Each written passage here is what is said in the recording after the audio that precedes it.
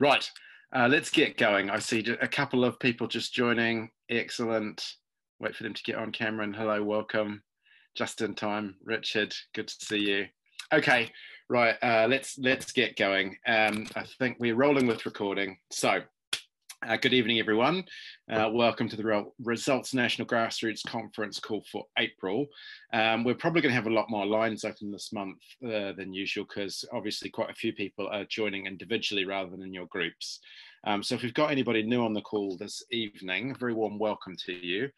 My name is Aaron Oxley. I'm the Executive Director of Results UK. Does anybody else want to say a quick hello or introduce themselves?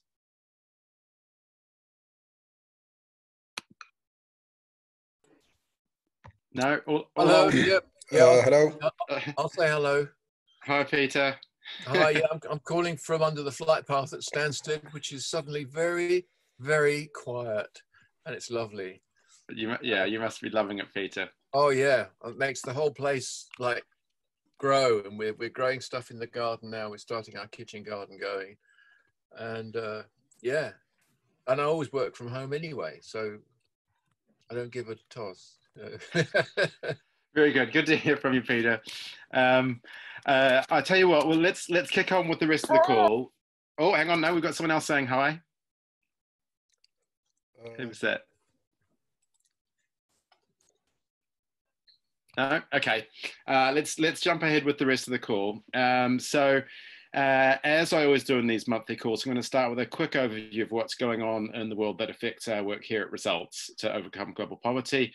And it's not going to be so quick this week, I'm afraid, because everything is being affected by the coronavirus or COVID-19. It's really, obviously, quite a very worrying time for all of us. And I just want to say that it's okay to be worried. That's a pretty rational response to what is actually a very difficult situation. But even through that worry, I want to start by saying that we're going to continue to stand with you, and I hope that you're all keeping really safe and that you and all of your loved ones are well. And Results, we're actually all feeling very lucky and very privileged. Just over 3 weeks ago now, all of our staff started working from home as a precautionary measure, right before the government guidance suggested that we do. We're really lucky because a lot of our work is able to continue. Of course, there are some things we can't do, but the vast majority of our policy, advocacy and campaigning work carries on with even more urgency than before. And we're so privileged to be able to continue to do it, even though the world's changed dramatically in the last few weeks. And of course, the advocacy that we're doing has also changed. I'm going to be giving a few updates about what that means for the issues that we're working on in just a minute. But most important thing is to start with keeping safe. The week before last, we sent out a copy of our monthly newsflash email with details on how to keep in touch with us, and also a reminder to not put yourself at risk in any way while doing any advocacy on behalf of Results.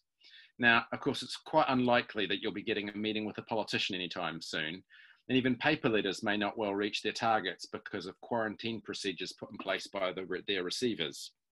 But if you're on this call, then you're lucky in that you have the technology that helps us communicate remotely and more.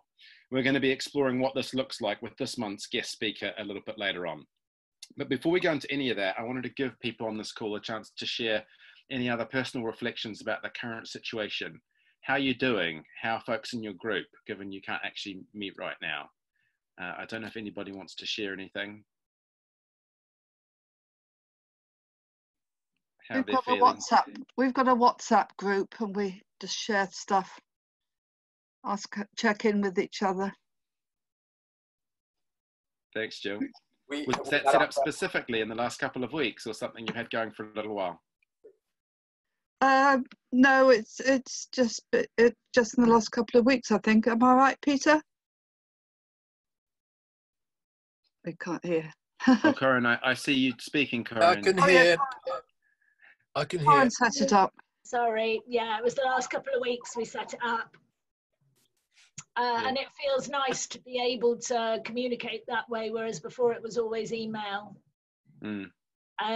One thing I'm really aware of, and I'm sorry I missed the first few minutes, is just when you hear the very occasional reports about overseas. So, for example, the white helmets in Syria, that it's making its way over there and you know, how are they going to be prepared with the refugee camps and whatever. And so I just think, feel incredibly grateful that and just concerned for those developing countries. Yeah, I think that's a very rational response, Corinne. I mean, we are thinking about that a lot in the office. We're going to be talking a little bit about that a little later on in the call. But again, it's a very sensible thing to be worried about. The risks there are very high. I did notice that a couple of people have been saying in the chat while we've been talking too, around being able to set up your own personal Zoom line. It's totally free. And being able to have calls like this with folks, it's actually pretty straightforward in the tutorials and so on. You may have heard some warnings about Zoom not being as secure as you might like. Zoom are fixing that rapidly. They got caught a bit by surprise by its increase in popularity. So I wouldn't worry too much about the security thing. They're making a very serious effort to tidy up around the edges and lock it down properly. So yeah. Good. How is this call protected? Are there any extra protections on this call, for example? I'm going to get Naveed to answer that one, I think, as I didn't, or Della, because I didn't actually set it up. No, if you've got the link, you can join. So we can monitor it, and if there's anyone kind of coming on who's making inappropriate comments or behaving inappropriately, we can remove them. But technologically wise, I can't really answer that, Pete. I'm sorry. Boo. Okay.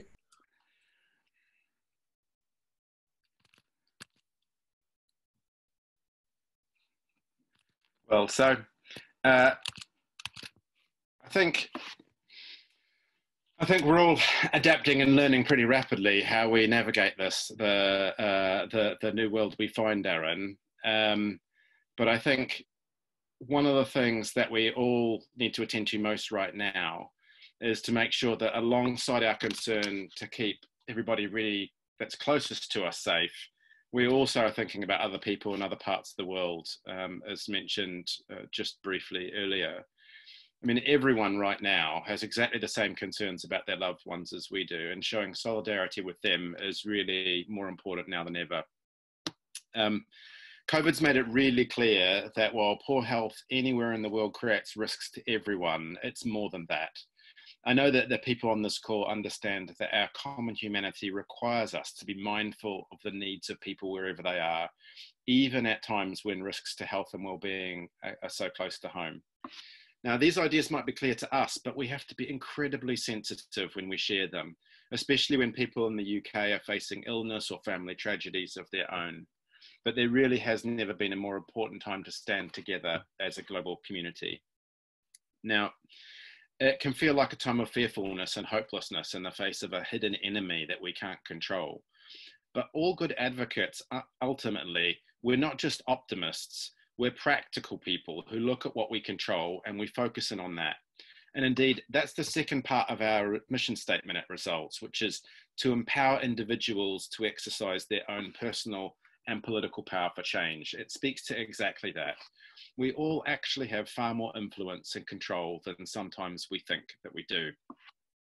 So we can continue to express our concern for people who are living in poverty and to put forward positive, practical ideas that our government can implement. This is essentially a story of hope, that even when things are darkest, there are things that we can achieve and we should keep aiming for. Just as we see health workers and others delivering essential services, doing practical things to support others. The American president, Theodore Roosevelt, was a pretty quotable person. And while most people have probably heard his very famous words on the man in the arena, which is from a brilliant speech, and one will put a link to the chat box, I actually wanted to share a much shorter Roosevelt quote tonight. He said, "Do what you can with what you have, where you are." And I mean, to me, that's just so relevant to this great crisis in our own time, for it reminds us that we all have something that we can do right now that will make a difference. We don't need to be overwhelmed by the size of the challenges. And because you're here, you're already aware of our interdependence as human beings and the need to speak out in solidarity with people facing illness and death, health workers, those who've lost their jobs, and many others just struggling to do their best in the face of fear and adversity, both in less developed countries and also right here on our own doorsteps. And so what we do tonight is part of standing with all of those people. Now, with the pandemic having a truly profound effect on all the things we care about, let me just give you a few immediate updates on the most significant things of these for our advocacy work at Results. Obviously, a lot of international meetings where we hope to have influence have been cancelled or postponed. One of them was to be around the Summer Olympics, now delayed by a year, where the Japanese government was planning to host a meeting about nutrition that was to be a chance for donor countries to pledge new money in the fight against malnutrition. That isn't happening now, but that we're actively looking at other opportunities for the UK to pledge new resources to nutrition. As many of you know, our current commitments expire at the end of this year. We know that poor food security and malnutrition make people far more vulnerable to diseases, so this issue simply can't be put on hold while we wait to get the COVID pandemic under control. Obviously, climate change continues to put people at risk of food insecurity and inadequate nutrition. And we've heard that the next UN conference on climate change, which was to have been held in Glasgow later this year, has also been postponed.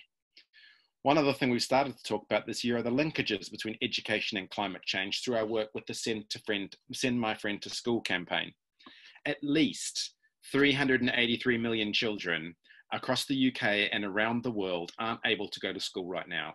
And Send My Friend is adapting its teachers' materials and planning online so that children at home can still take part. We also know that you can't benefit from an education if you aren't healthy, and there's a useful statement on their website around the impact of COVID on education. We're going to put a link to that in the chat box too. Next, and perhaps most directly, we're seeing the impact of COVID on health systems around the world.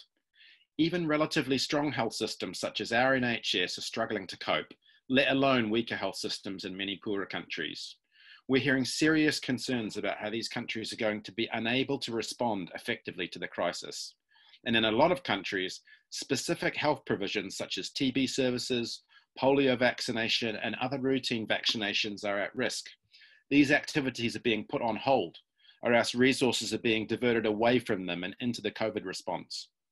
Now, while this might be necessary in the short term, we must realize that this means more people will die or suffer from these ongoing, less well-publicized health emergencies. And so we have to advocate for COVID response to be in addition to, and not instead of, ongoing efforts, just the same way they are here in the UK. On vaccinations, many of you will know that we've been hopeful that the UK government will very soon be making a big financial pledge to Gavi, the Vaccine Alliance, to cover the period 2021 to 2025. Again, we believe the government's still very supportive, but this is obviously a pretty difficult time politically to be making big public financial commitments. We're keeping a really close eye on this. A really big thank you for all the work you've been doing on this issue, and we're really hopeful that our campaigning will very soon bear fruit with a commitment. In light of all of this, our action this month is to ask the UK government to do all it can to show solidarity with other countries who are facing the same and even greater challenges to the ones we face here in the UK. We're obviously aware that the UK is incredibly busy dealing with the biggest risk to the public here that we've faced in peacetime. And so rather than going into depth about any of these specific challenges, we're suggesting that you take an encouraging tone. And if you feel you can, thank them for doing all they can to keep the public safe, but also raise your concern that our response needs to include helping poorer countries to deal with the global pandemic. The government can do that by supporting them to strengthen those governments' health systems to be more resilient to both this and future disease outbreaks. But do not forget that this health system strengthening will also help realize the ambition of the global goals to achieve health for all by 2030. That's an ambition that's made much harder by pandemics like COVID. And lastly, I really would like to recommend everyone reads today's long read in The Guardian by Rebecca Solnit. She knows a thing or two about hope in dark times that leads to action and change. Do take a read, and thank you for being here tonight to do exactly those things. That's all I want to say right now. I'm going to hand over to Della for the usual roundup of all your advocacy activities around the UK in the last month. Over to you, Della. Thanks, Aaron. Nice to see you all tonight.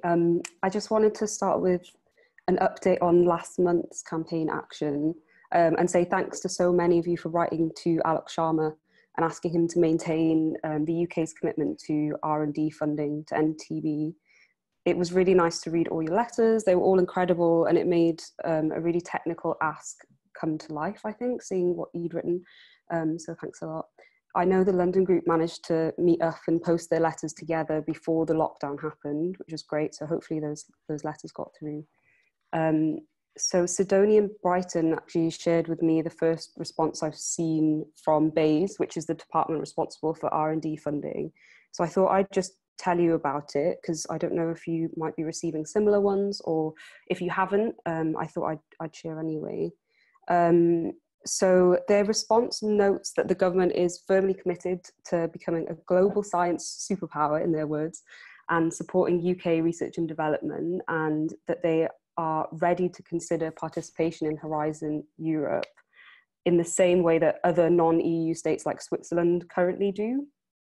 The terms of exactly what Horizon Europe is going to look like are being renegotiated at EU level at the moment, and we think that a strong willingness and interest from the UK to remain a key player at this stage will actually help influence what the final terms of association for Horizon look like. Both my colleagues working on TB agree that the tone of the letter was really positive and encouraging, more so than what they'd previously heard from the government's public correspondence. So for now, we're going to wait and see if the government formally includes their position on joining Horizon Europe in their EU negotiations, which will wrap up in the second half of this year. So please be reassured that your letters have made an impact by nudging the government to prioritise doing this. If you've got any more questions, just drop me an email. If you've been getting any different responses, it would be great to see them as well. Also, thanks to everyone who's been forwarding me responses from the Minister for International Development, Wendy Morton, on the Gavi replenishment. They've all been really positive responses, and it's really good to see DFID reassure us that they are committed to Gavi's 5th replenishment. And it's nice to see them mention as well that they're looking to support countries that might be growing to reach the threshold of Gavi support, so that they're able to maintain sustainable health systems with more of their own domestic resources. Oh, are you having problems with sound? Oh, okay. Everyone else can hear me. Hopefully, hopefully, Nikki, it's sounding a bit better for you. I'll try and speak slowly. I also just wanted to thank members of the Brighton group who've both written blogs inspired by sessions we ran at the training in March, which looked at the interconnectedness of the results policy issues that we work on. The first of which was from Ellena for World TB Day, and the second was from Georgia and looks at the links between education and climate change, which Aaron touched on. I'll put a link to both those blogs in the chat box so you can have a read. And also, if you don't already follow the Brighton group on Twitter, I would recommend it. They've been really active and it's looking really good at the moment, so I'll post a link. On World TB Day as well, we hosted a webinar with the amazing guest speaker, Soelwa Zifumba, who is a South Africa-based doctor, TB survivor and advocate. And it was really nice to see some of you on the call. Apologies, the sound wasn't great. We've sorted it out in the call recording, and I'll post a link so that you can watch it back if you missed it. Finally, on TB, we had a kind of last minute action that you could take, which was to ask your MP to sign on to an early day motion, which is like a statement of support for ending TB. So if you still want to ask your MP to do that, I'll put a link in there so you can do that. And very lastly, you may have seen that the Labour Party's new leader, Keir Starmer, has announced who his shadow team will be. And it includes some of our network's MPs. So the Birmingham Group's MP, Preet Gill, is now the Shadow Secretary of State for International Development, and Oxford's MP, Annalise Dodds, is the Shadow Chancellor, which means they will likely be slightly more influential than they were before. So I look forward to seeing how the group's relationship develops there. Yeah, I'm happy to chat with you both about that if you want more info. I think that's it from me. As usual, let me know if you've been taking other actions that we don't know about, or you've been getting any responses back from government or MPs. And you can always drop me an email with any questions you have, or to let me know if you're finding the calls useful and all the other communications that we put out. So yeah, that's it from me. Back to you, Aaron. Thanks so much, Stella. Now, on to the top of tonight's call. It's my pleasure once again to introduce another results colleague, I know we've had a few in recent calls, but I think that's really testament to how much phenomenal advocacy expertise Results has around the world. This month, our colleague Lisa Marshall, who's the Grassroots Impact Manager for Results in the USA, is joining us. She's going to share her experience of helping campaigners continue to make a difference at this difficult time. What does it mean for the way they organise, communicate, conduct their advocacy? And let's face it, there's now more need to advocate than ever before. Lisa, I saw you earlier. Do you want to say hi? Maybe. There you are. Hi, I'm here. Great, so glad you're on the call. A big welcome to you. I think it's 3 in the afternoon where you are, so a very big thank you for taking time out of your working day to be with us. I don't think you need much of an introduction to our Grassroots network, as the US network is similar to our own. It's maybe a little bit bigger, but I know you're in regular contact with Naveed and Dell to scheme together. But just so you know, we're joined tonight by passionate folks all the way up in Scotland, right down to the south coast, and many places in between. In a minute, I'm going to ask you to introduce yourself, but first I wonder if I can ask how all of our Results colleagues in the US are doing. I'm sure you're being affected by the situation just as we are here in the UK. We definitely are. I mean, it varies state by state what's happening in terms of protocols, but there is a sense of lockdown and broadly around the country. But so far, we're doing a good job, I think, of checking in with one another, and we're standing strong. So thank you for that. Thanks, Lisa. I mean, really, please do pass on our best wishes to everyone in the US. We really do stand together with you. Now, I'm going to ask you to introduce yourself briefly and your role, what it is that you do, and say what it is that brought you into this work. What motivates you to work to support people across the US to contact their lawmakers and local media about global poverty? What gets you out of bed in the morning? Okay. Well, it is my pleasure to be with you. Years ago, I studied for a while in London and did an internship in London as well. And so it makes me by no means an expert on the whole of everyone that's represented here, all the places that are represented, but I have a strong place in my heart for you all. And I am one of 2 Grassroots Impact Managers for Results US. And I happen to be one of the staff members that does not live in Washington, DC. There are about 10 of us who do not. And so I work from Indianapolis. If anybody knows Indianapolis, they know it because they know the Indianapolis 500 IndyCar racing. So that race is run here. So if you're an IndyCar person. What got me into this work? Actually, I had someone who was close to my family who developed AIDS in the late 80s. And that was a time when there was not a strong public health campaign around AIDS. There was limited knowledge about transmission, about the disease itself. I was school age, and this family friend developed AIDS, died of AIDS-related complications. And I didn't know it at the time, but that experience kind of lit a bit of a pilot light in me that stayed quietly burning for a while. And I, full disclosure, my previous work and my current credentialing is actually in the United Methodist Church. We would say a pastor here, probably a vicar there.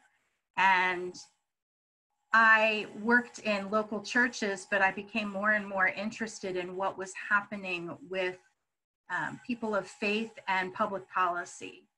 And I knew that my strength was not necessarily in public policy, but it was in I want to do something about this kind of feeling. That's really where I connected. And so circumstances had it that I was able to intersect with Results about the time that the Global Fund to fight AIDS, TB, and malaria was being born.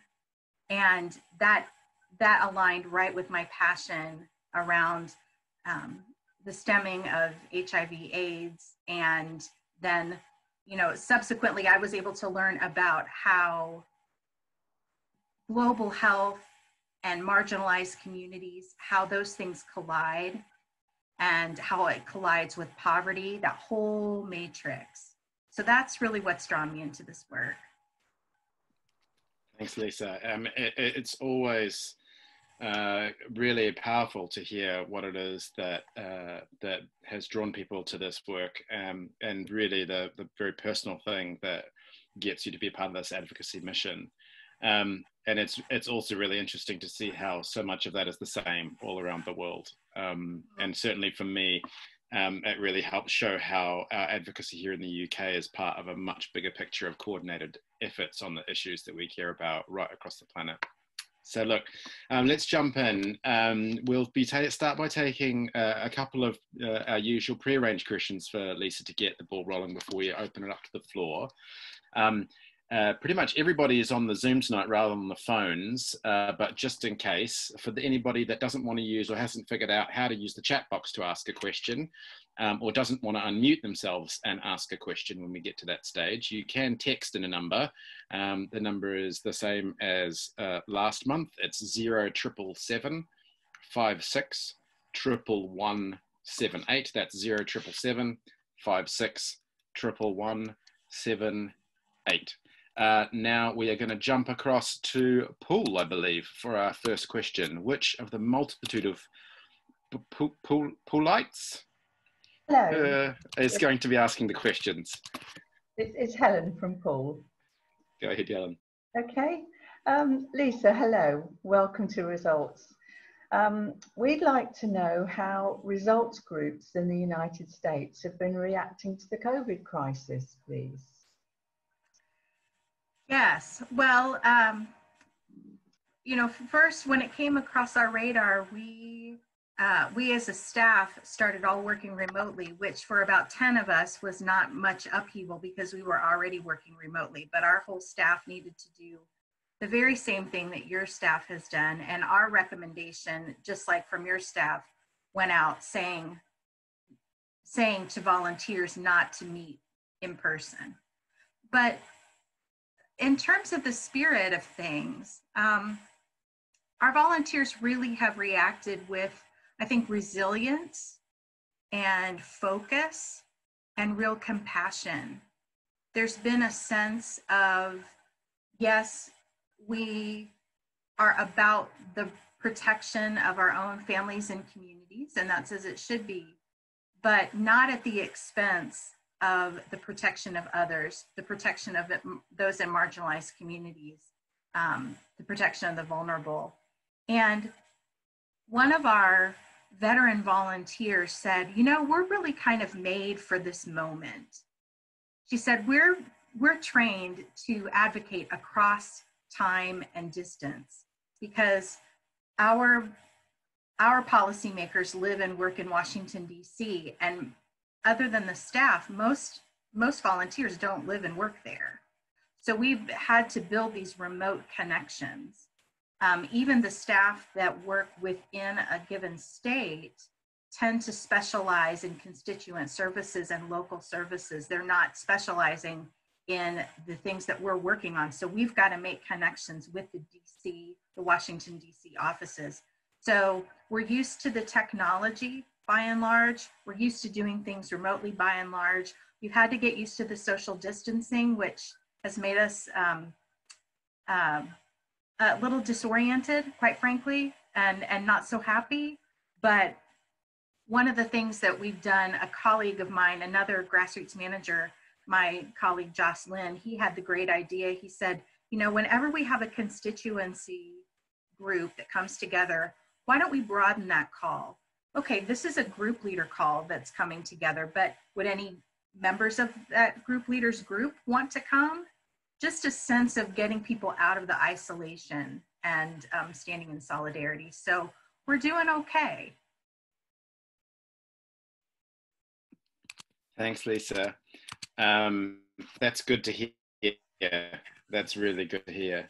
I like the term resilience, solidarity, compassion. They're all really, really powerful.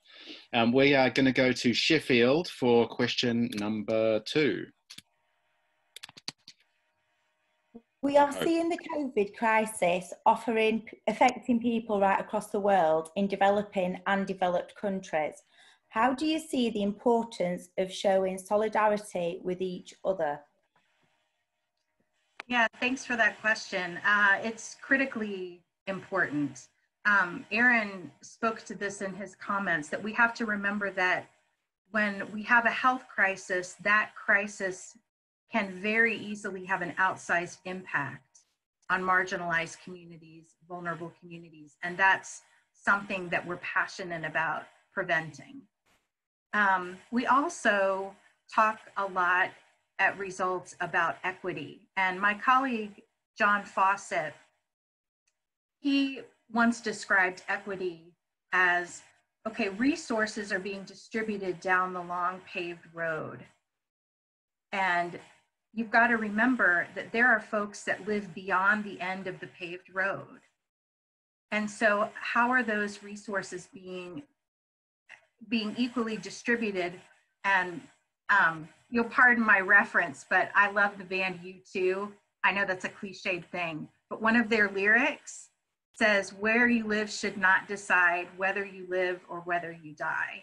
And that's what I think about with equity, is it really, we all need to have access to the resources that we've got to have for healthy quality of life. And so I think the solidarity is not just ethical, but it's pragmatic. And we have to remember that we're all interconnected. Thanks, Lisa. I mean, I think that's a great segue into our next question, because I think, you know, one of the things that we really care deeply about at Results is about how we can speak respectfully about issues of poverty and about the circumstances that people living in poverty find themselves. I think you heard in my opening remarks that, you know, speaking about COVID and about international development at a time when communities at home are also under huge amounts of stress, and again affecting marginalized communities and much more and much harder. So I think, yeah, that's a really great segue into our third question, which is coming to us from Brighton. Hiya, I'm Sidoni from Brighton. I just wanted to ask, can you suggest some ways in which it's helpful or unhelpful to talk about COVID in relation to poverty and the issues that Results work on, please? Yes, my colleague Colin Smith has written a lot about this and has talked about not only framings, but phrases that don't necessarily serve us very well. And he talks about do's and don'ts.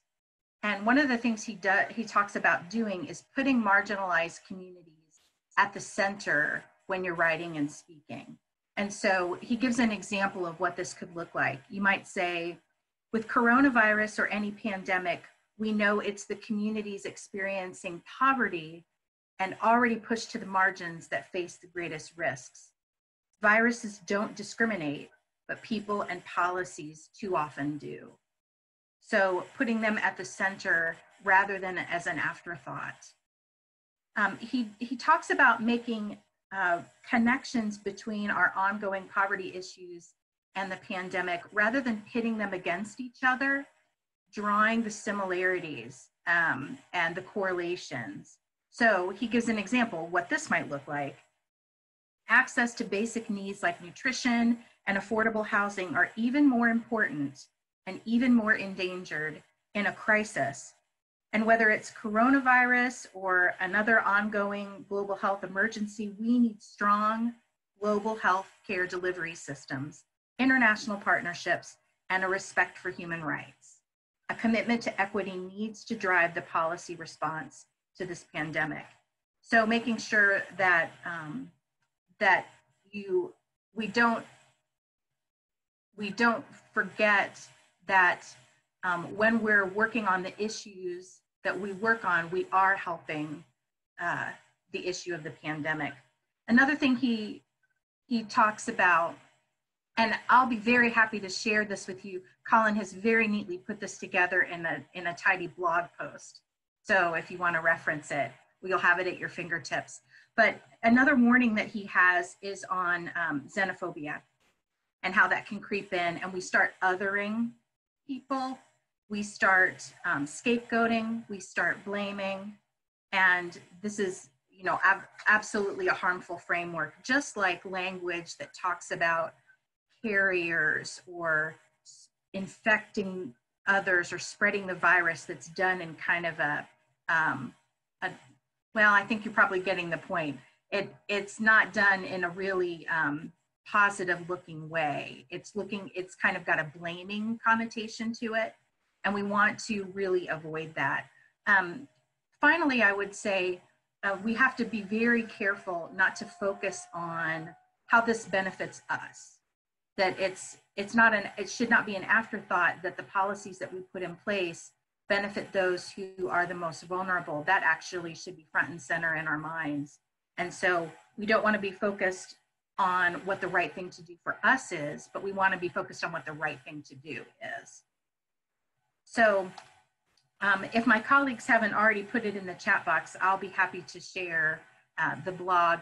You can easily find these hooks. If you go to our website, results.org/coronavirus, you can then from there find the blog post that illuminates all of these and gives kind of language examples that you can play off of.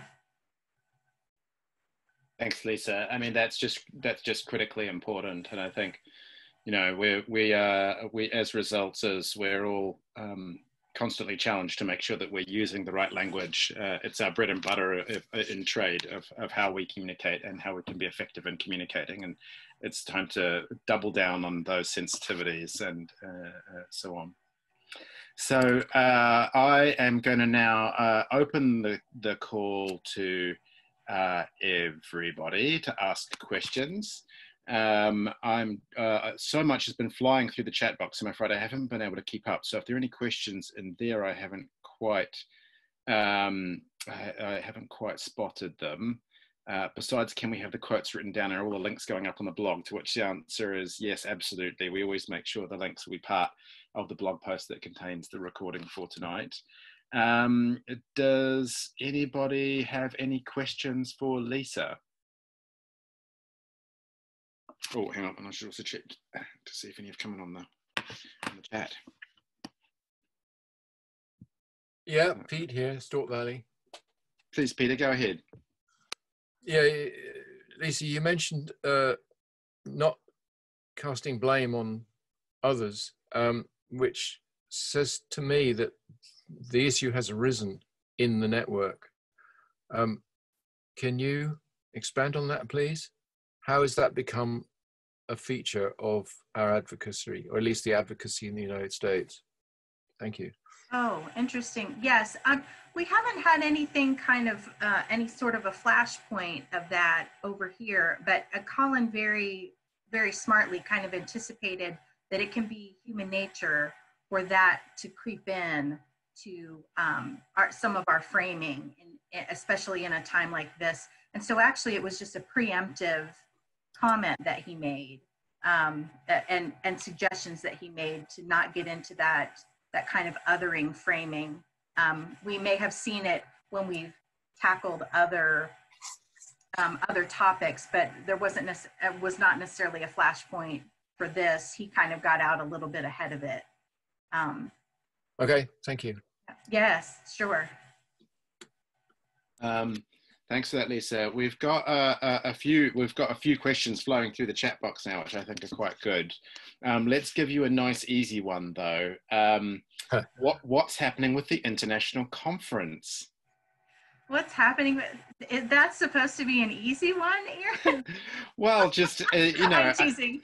Okay, go ahead. Okay. I'm teasing. No, we are going to go virtual, which is the way of it these days, right?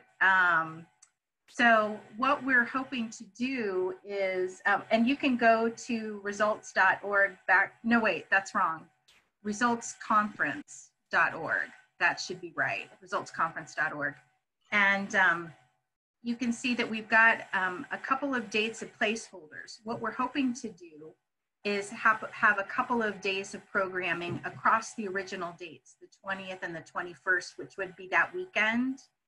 And then we're thinking about what could we expand? How could we do perhaps a week of action where we could draw out some of our lobbying work? We could draw out, you know, the lobby preparation, the lobbying work, and have a little bit more of a chance to involve people, because that's the flip side of going virtual, is that we may have people join at least parts of the conference that would never have been able to join before because of travel.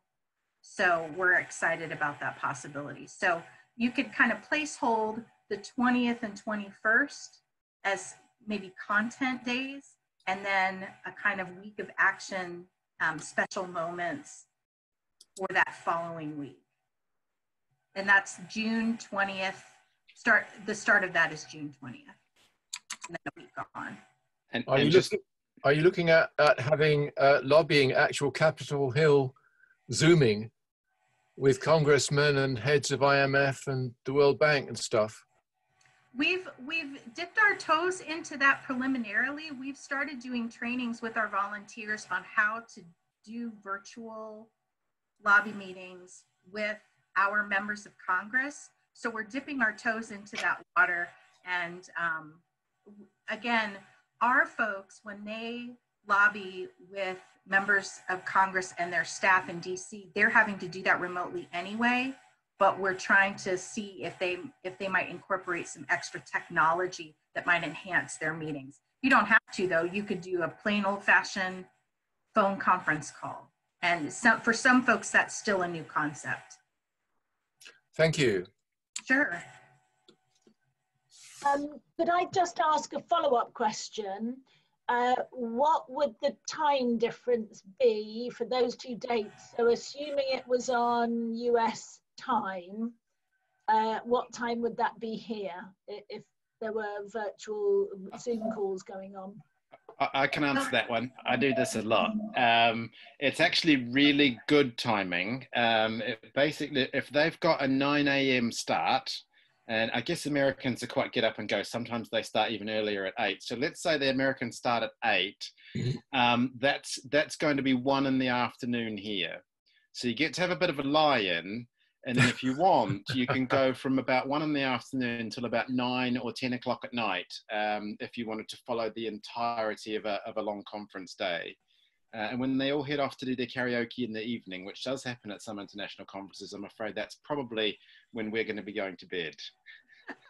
Does that sound about right, Lisa? That sounds about right.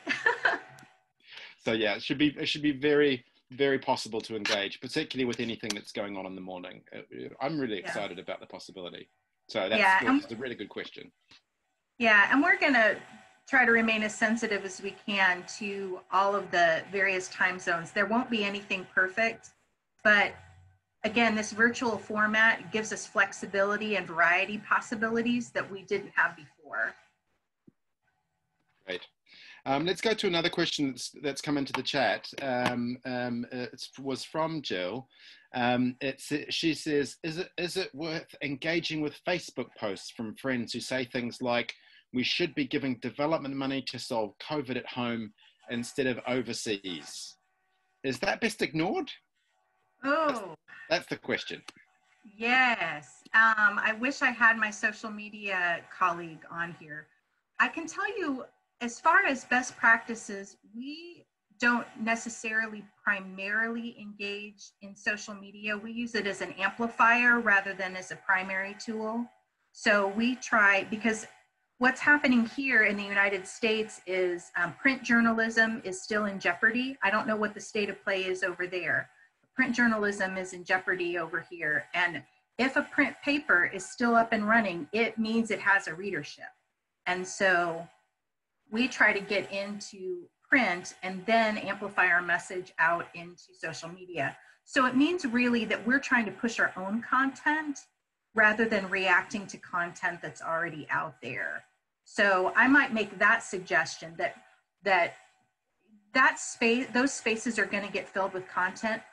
Push out your positive content rather than getting into a reactionary kind of mode with any other content that's out there. And you're going to be responding to what's in the community, but you're going to be putting your own framing and your own messaging rather than reacting to others. Lisa, that's actually very smart. I've never heard that response quite that same, articulated in quite that same way. It's quite a fancy way of saying don't feed the trolls, I guess. You know, focus on the positive messages that you have and put those out there, which I really like. That's really smart. Can you put it in your own words, in Aaron? How would you coach us in dealing with social media conversations, because we do have conversations all the time?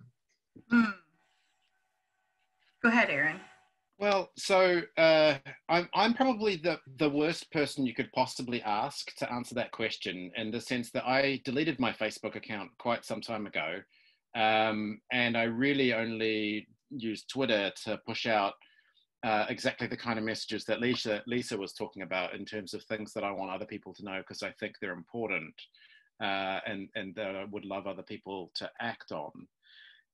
So my general approach to engaging an online debate with people that hold fundamentally different views to me is to try really hard not to engage publicly, which I don't think is running away. I genuinely don't think that, because, you know, the number of people that have had strongly held views that were changed because somebody chatted at them over Facebook, you know, I don't think that's a very big group of people. And so, you know, I think, you know, you guys all know from your daily lives and from the advocacy work that you've done in your communities and with your elected representatives and through other channels, you know how to change people's minds when you have the chance to sit down with them face to face as human beings and have a reasonable conversation where you can bring evidence and have a respectful conversation and argument. And that's just really hard to do over Facebook. Or any other digital medium. Study after study shows the level of discourse plummets towards the floor, and civility does too. And that can be quite a traumatic experience, which is part of why I avoid it, because I want to keep my energy for the things that I know are going to be effective and where I need to put it. So that's why, you know, I would, yeah, that would be my answer. And maybe it's not super helpful, but that's how I stay sane and can stay in action. Okay, I just want to say as a footnote to that, Aaron, is that I consider social media to be absolutely vital, because I inhabit the community and the various communities, and this is a community conversation. So I'll just leave it there. And speaking on behalf of a community voice, we have to deal with the community rather than stand aloof. Can I just add to this that actually there is a thing called the Aid Ninjas, which is organised by, I think, the One campaign ran the last training session, and they've been running sessions sort of twice a year on exactly this topic, how to engage in online discussions in defence of UK aid, if you want to. And I don't know when the next one is planned for, but as soon as I know, I'll share that information with you. It could be that it's an online session, because it sounds like there's definitely appetite for it. So I'll make sure to point you in the right direction when that's available. Thank you, Della. Great. And of course, my response and the way I do it is not the same thing that everybody needs to or should do. We all do the things we can with what we have, where we are. So, okay, on to some more questions. Let's go looking through some of those. So, this is one from Hunter, the 848 question, if you're following along, Lisa. On the international conference, how does it work when we're targeting different people and different systems of power, like the American presidency works slightly differently to our Downing Street? I think that's an understatement of the century. So I'm just wondering where the aim is placed and how it works. Yes, well, what we've done in an in-person international conference is actually twofold. And correct me if I'm wrong on this, Aaron, because I'm always with the United States volunteers. But the way that we do it is our United States volunteers go to their own senators and their own representatives. So they book meetings there. The folks that have come from outside the United States often get to go to the World Bank meetings, but that's not always required. That's not always the state of play for everyone during the day that we go to what we call the Hill, which is Congress, where the senators and the representatives are. So those folks that do not need to go to World Bank meetings, sometimes we have them as guests.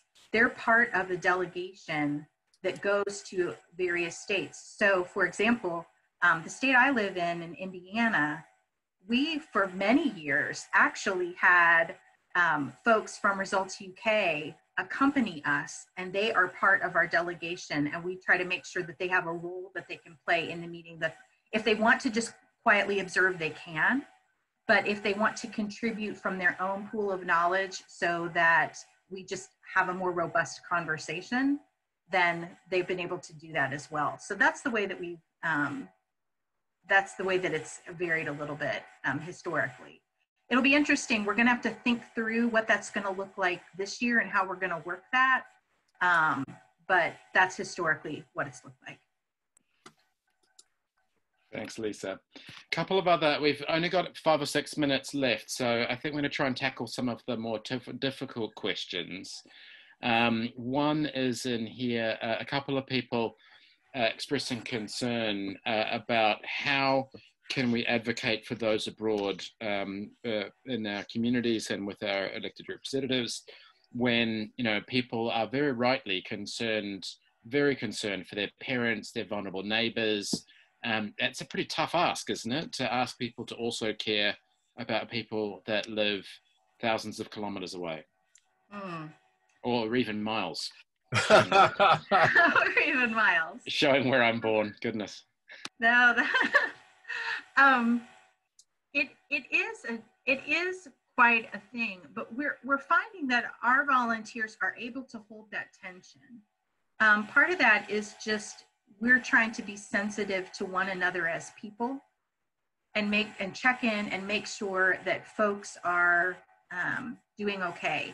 Now we advocate at Results US on both domestic issues and on global issues. And so part of the way that folks can play out their concern is to advocate on our domestic spending around this pandemic, so they can take those kinds of actions. But that sensitivity to how people are doing, who needs extra support, who needs space, I think is really, really very, very important. But we're finding that also folks that are, their schedules have been disrupted. Maybe they have a little bit more time than they had before. Maybe they have more time when they're on their own than they had before. And they're hungry to do something with that energy. And so after they've checked on their immediate communities, after they've maybe taken that domestic spending action, they're wanting to take the global action because they understand that marginalized communities could bear the brunt of this pandemic. So that's kind of how we've seen it play out here in the United States. Thanks, Lisa. That's really helpful. Couple of related questions came through on the chat while we were talking. And that's, of course, my sister sending me a message just even after I told her. Never mind. Right. So coming through on the chat, we've got a couple of people talking, Emily and Larissa, talking about the challenges that we have as results, given the issues that we work on and how they're going to be disrupted by COVID. Emily's question, I've been thinking about COVID and people without access to running water, housing, internet, telephone, but can we comment on how this relationship between the public and the state is affected by COVID or affects COVID? And also, are there COVID-19 specific things that results could be advocating for? This is from Larissa. Or is it better to focus on the existing problems that might get neglected now? I know you can't answer all of those questions, Lisa, but maybe a couple of thoughts. I might add a couple and then we can look at rounding out the call. Yes, well, one of the things that we've been talking about, and then I definitely want you to speak to your experiences and how you're framing your advocacy right now for the UK. One of the things that we've been talking about, we have things that we're working on. We have our two chambers. We have the House and the Senate. And right now we're in the midst of doing a lot of advocacy with the Senate, because we did a lot of advocacy with the House earlier in the year, because that was just the sequence of what we were working on. But we have folks who are saying, you know, we really still want to give a message to everybody in this COVID context. What are some things that we can be saying back to our House members? Because they're still paying attention, obviously, to what's going on. And we're talking about, you know, some of the things that we brought up in our framing conversation about how to write about these issues, that we need money to fight the pandemic. We need money to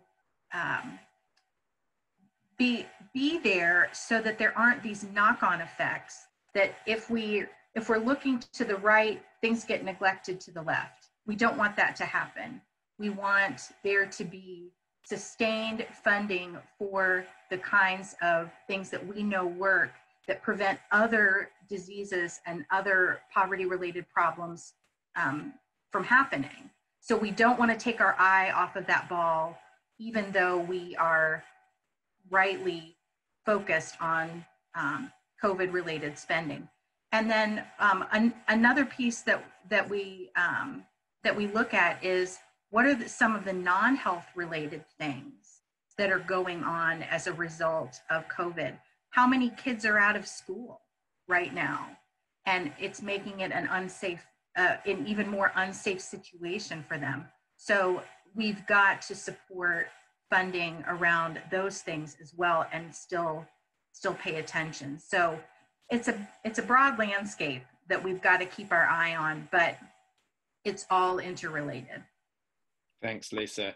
And just to maybe bring this back to the stuff that Results UK works on, if you were around last summer, you would have heard us banging on quite a lot about the report that we prepared called Brick by Brick, where we were looking at how all the very different things that we all talk about individually within health will add up to more than the sum of the parts. We've kicked off a process to update that report and look at how Brick by Brick now translates into a COVID and post-COVID world in terms of what this means for health systems, and how can the Global Fund and Gavi and the polio eradication program and supporting health workers and making sure that we've got good procurement and supply lines for drugs and so on, how all of that can add up to making things after the COVID crisis subsides even better. And I could talk for a whole nother hour about each of those things and how they're interrelated. So look in the coming days and weeks for things going out on our blog, for policy papers being published and others that start to get into some of those specificities. And the answer to the question, do we do one or the other? You know, we're results. If the US government can find $2 trillion to fight COVID at home, if the UK government can spend about 15%, 15% of our GDP on fighting COVID here, we can certainly find enough money to put a little bit more money in the hat for the international development response for COVID to be above and beyond business as usual. To round out, and I'm afraid we are going to have to finish up, but I'll just to very quickly address a couple of the questions around 0.7. 0.7, will it be worth less? Yes, it may well be worth less if our economy contracts. So DFID may well end up be facing cuts in the future. So we're going to have to keep our eye on that. And I think, you know, to be responsible, I think, you know, 0.7 is 0.7. We've always said it was a ratio, and if it goes down, it goes down, and we'll figure out the best way to manage that decline so that the programs that we need to have protected stay protected. There are plenty of advocacy energy around the world has done that in other contexts. So we're ready for that. We're planning for it. Is it enough to make a difference? Yes, it's absolutely enough to make a difference. 0.7% is not $2 trillion or 15%. but I can tell you it absolutely will make a difference. Some of the things that we're seeing that countries are needing right now don't have to be that expensive and will make a really, really powerful impact on the ground. So never fear, our aid money will be effective. I'm really, really sorry. If anybody's got any other questions or anything like that that we haven't answered, we'll make sure that we scan through that when we put up the blog post and try and get those answered for you. But we've run out of time. And may I say, I was remiss in saying at the beginning, we are, of course, thinking of you all. I've been watching your news and know what's going on. And so our hearts go right back to you all, and we're just in this together. So I just wanted to say that. Thank you. Thank you.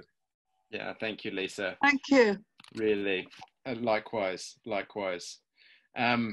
I'm really sorry, but we are 4 minutes past, and I really do have to wrap things up tonight. I know we could talk for a lot longer, and I've seen a bunch of stuff in the chat saying exactly what you want to talk about and how we could set that up. I'll talk to Naveed and Della and see if we can figure out another time for that very soon. But we have come to the end of our time together tonight. I want to say a big, big thank you to Lisa for sharing her experiences from America with us. Please My pleasure. All of our best wishes for the safety and the work of the US Grassroots Network over the coming weeks and months, because together we've got a really big and important job to do.